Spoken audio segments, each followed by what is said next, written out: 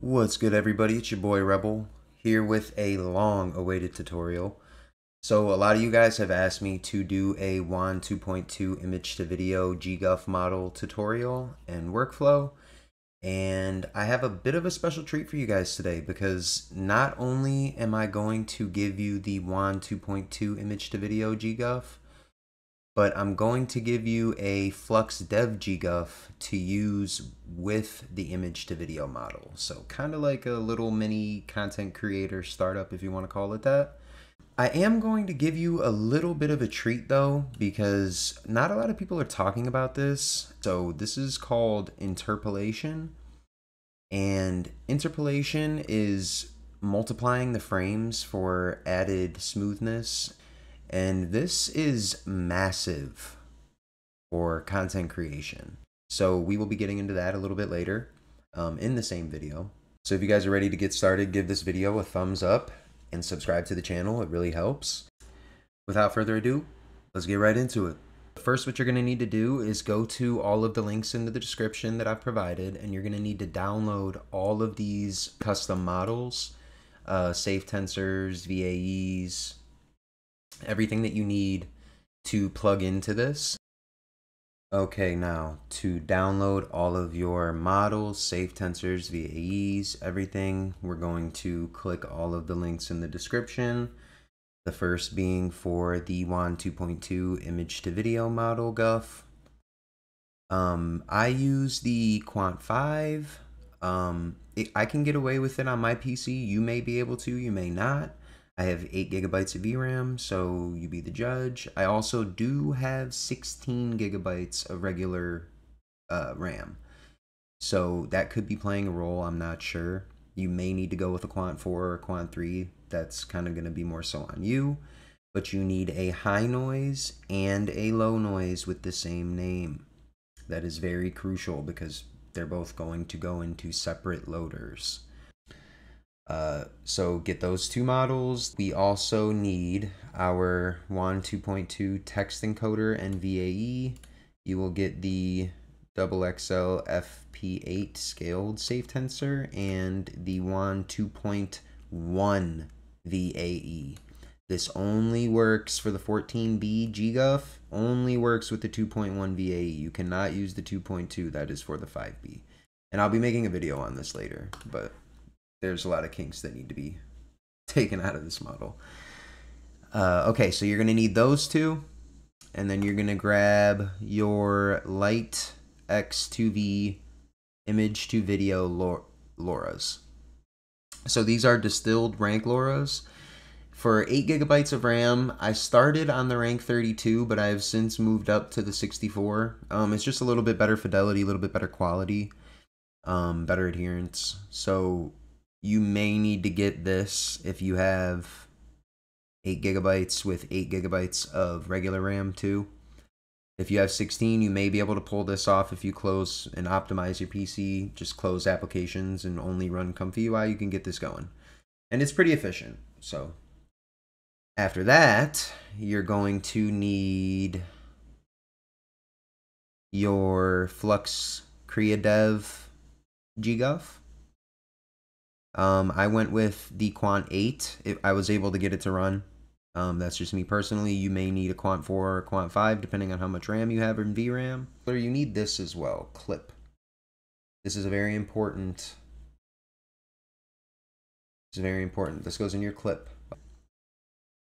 And you will need a text encoder based off of whatever quantized model you chose. So if you chose the Q4KM, you want the Q4KM text encoder.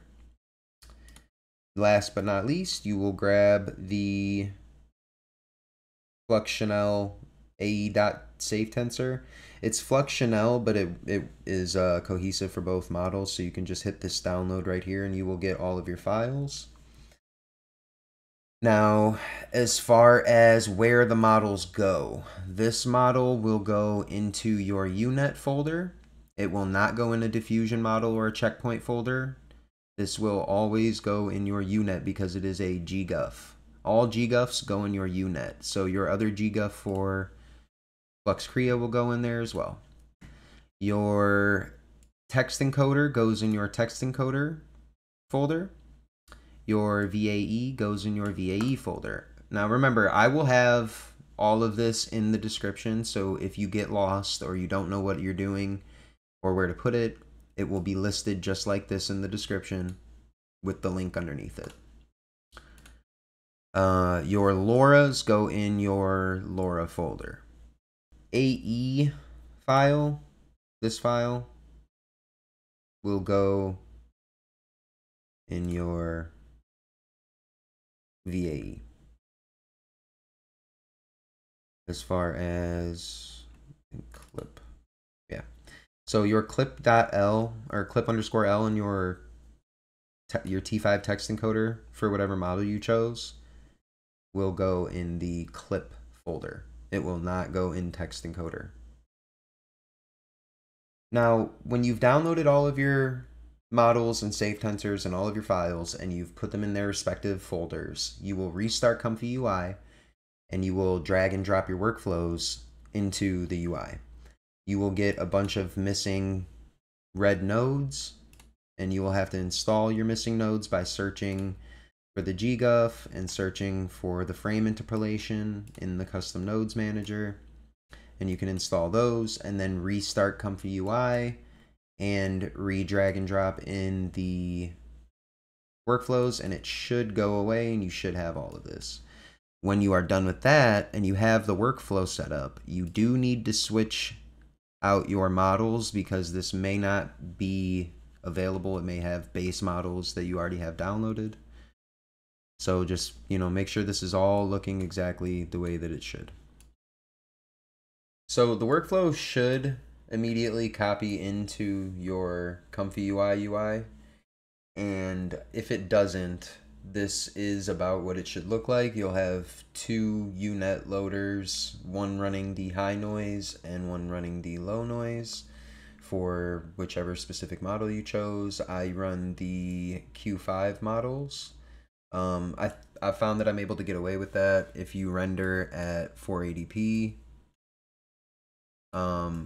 So you need the LoRa model that we downloaded. We need two of those, one at the strength of 3.0, one at the strength of 1.5.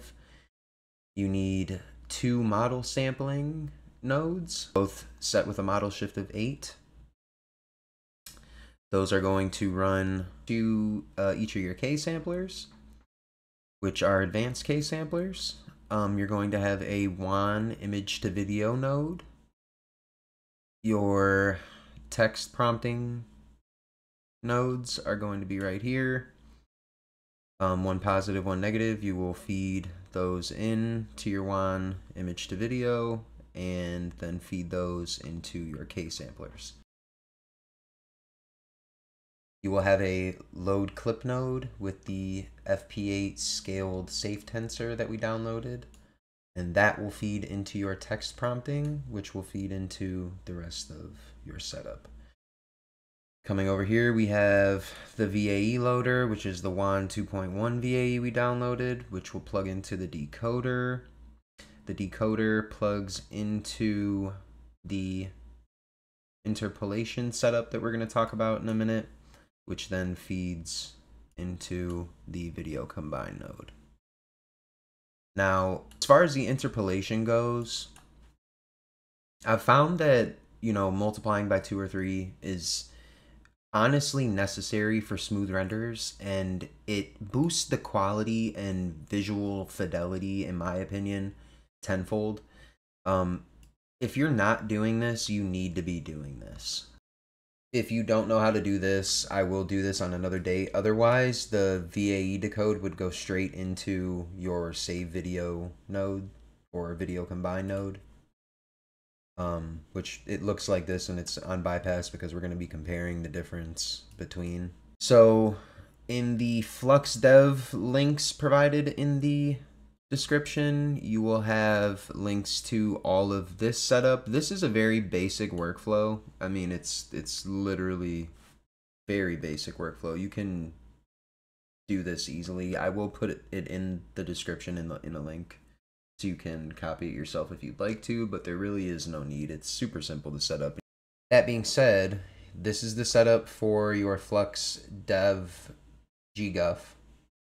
It's along the same lines as a basic image, text-to-image render, except for you have your unet and your dual clip loader here, and you have Flux guidance. But we will run a image, and we will then plug it into Wan 2.2, and I will show you guys what the interpolated video looks like after. So let's get a prompt. So we have typed in perplexity, give me a Flux Dev prompt I can use for an image to video generation in Wan 2.2. And we will let AI do the job here, just as a prime example. So we will plug that in here and we will run this. I'm going to pause the video because I really do have 8 gigabytes of RAM and I don't want to, burn out my GPU trying to record this. So I will be right back. Okay, so our image is done. It says it took 75 seconds, so a little bit over a minute. And here's what we got. It's very nice, rendered in at 1024 by 1024. So we will take this image and we will plug it into Wan 2.2, get a prompt from Perplexity for the new image, and we will see what it gives us.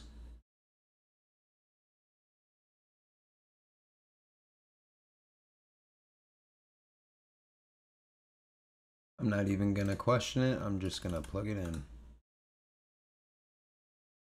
And I will be right back after this renders. Okay, so the render finished and it took about 656 seconds. Now, like I did say, I have 8 gigabytes of VRAM. This is a poor man's setup, but it works. Now, that being said, here is a good context behind why interpolation is important. So this is a regular 5-second render at 24 frames per second. It still looks good, right? But this is 5 seconds interpolated 2 times, so multiplied by 2 to get 48 frames. And I have turned the playback speed to ×2 just to showcase the smoothness. So I'll play this one twice so you can see.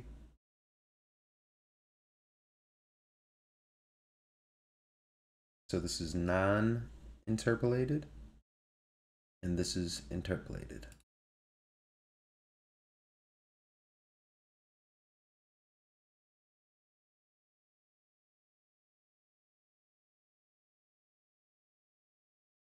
Let's get to the actual video. Now, the one thing I've noticed about interpolating is it can make a sped up clip, which most animation on a GGUF seems to be sped up. I'm not sure why. I'll look into that and I'll give you guys more info behind it, but for some reason, I'm noticing that it slows everything down and just makes it look almost like natural, if that makes sense. Like it's supposed to look from its original point, if it was maybe 3D animation, I guess, if you want to say that. But this just looks a little unnatural, like it's sped up, so you would want to slow that down.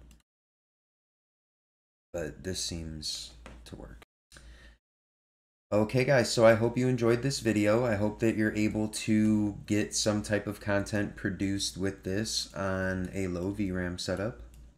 If you have any questions, concerns, or just want to leave a comment to tell me how I did, go ahead and post it in the comments, and don't forget to like and subscribe. It really helps the page out a lot.